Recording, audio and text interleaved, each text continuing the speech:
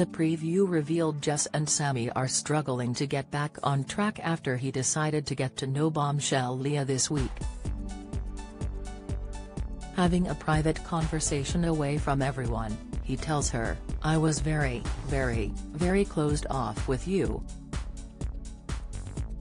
Now, we've just suddenly gone from this small gap to this huge gap." As he appeared to be done with their chat, he stood up to leave as Jess fumed, "Don't walk away from me. You want to make a scene, yeah?"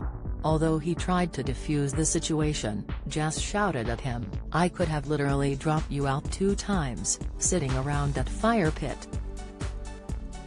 Fuck off, mate. You're just a little boy, go away."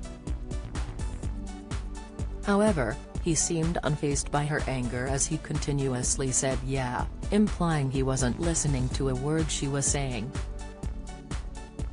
The drama isn't set to end there either, as host Maya Jama was shown the following day entering the villa. Don't miss.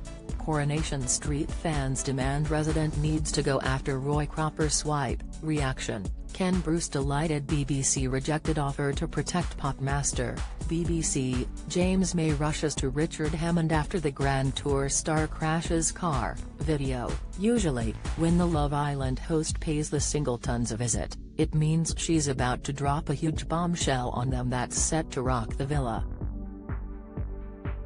Despite Jess and Sammy being on the rocks, romance is blossoming for Tyreek and Ella as fans saw them have a night alone on Monday evening.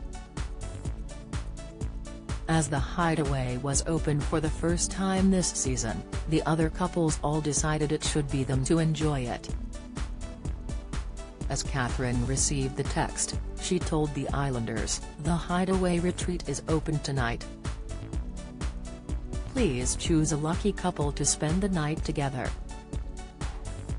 #It's giving vacation #time to play." While Tyreek and Ella were in their private room, they sipped on some bubbly as he decided to give her a sensual massage before both playing with some of the toys in the room.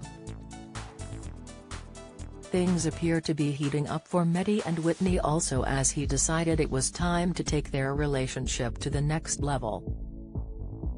Pulling her away from Catherine, he took her up to the terrace where they shared a secret kiss away from everyone else.